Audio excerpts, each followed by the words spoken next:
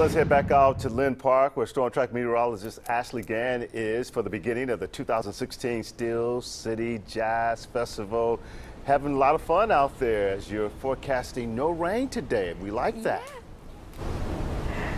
Well, yeah, we're trying. I'm trying to do the best. I'm trying to do my weather magic to keep any rain at bay. I think today will shape up to be a pretty nice day. It's a beautiful start this morning, a little on the muggy side. Let me go ahead and show you hour by hour what we can expect for the remainder of your morning and into the early afternoon. Temperatures by 8 a.m. in the mid 70s. We're in the lower 80s by 10 o'clock, and we are on our way to near 90 territory for your afternoon. Now, temperatures, I expect them to hold in the upper 80s even as the gates open at about 4 o'clock this afternoon. Here's what I'm tracking for your Friday. Isolated storms are possible. Weather aware. We're issuing one for tomorrow simply to bring your attention to the fact that there will be some inconvenient weather, but it doesn't mean that the criteria will meet severe weather limits for Saturday or Sunday, but that rain is going to continue as we round out the weekend as well.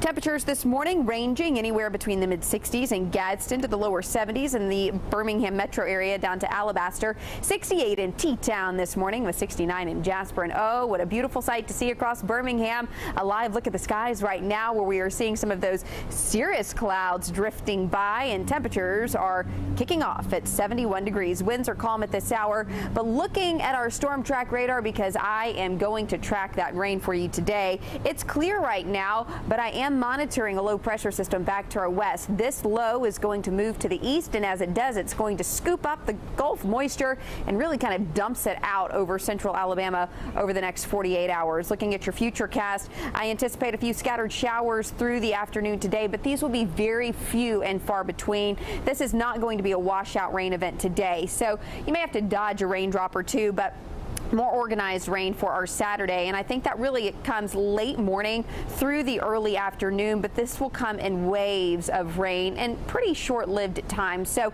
again, I don't think tomorrow is going to be a complete mess. Nothing to keep you away from the Steel City Jazz Festival for sure today or tomorrow. I do want to point out that you can bring umbrellas and ponchos to the festival, but when the performers are playing, they just ask that you pull those umbrellas down. So I would encourage bringing a poncho just in case, and maybe grab the rain boots just in case too, because Saturday it does look like coverage will be a little bit better. Rainfall is going to increase for your Sunday, and with all of the outdoor activities going on this weekend, we are issuing those weather awares for both Saturday and Sunday. But good news, the rain washes away some of that heat and the sun shines back for the early part of next week. Live from Lynn Park on this Friday morning, I'm Storm Track meteorologist Ashley Gann, and now we'll see how the roadways are shaping up.